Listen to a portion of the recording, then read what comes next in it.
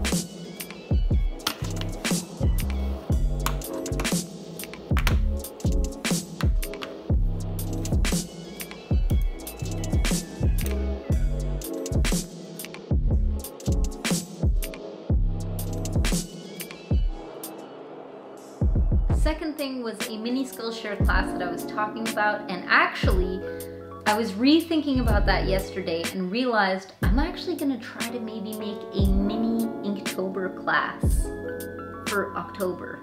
And then the class that I started filming before I left, I'm going to continue and finish that in November.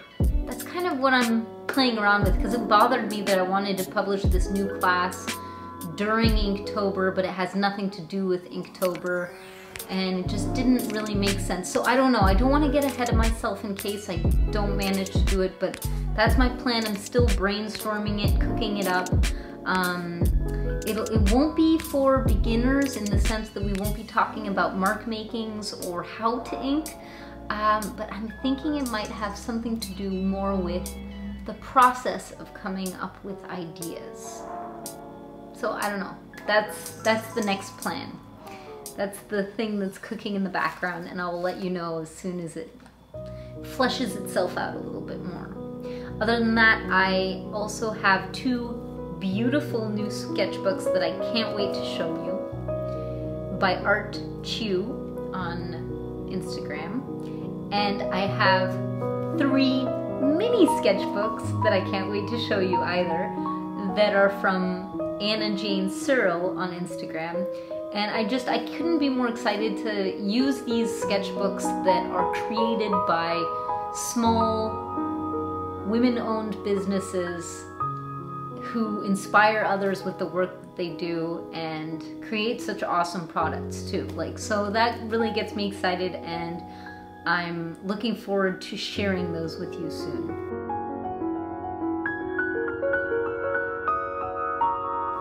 I also treated myself to a tiny new Stoneworks Mill palette because Stoneworks Mill, I love them.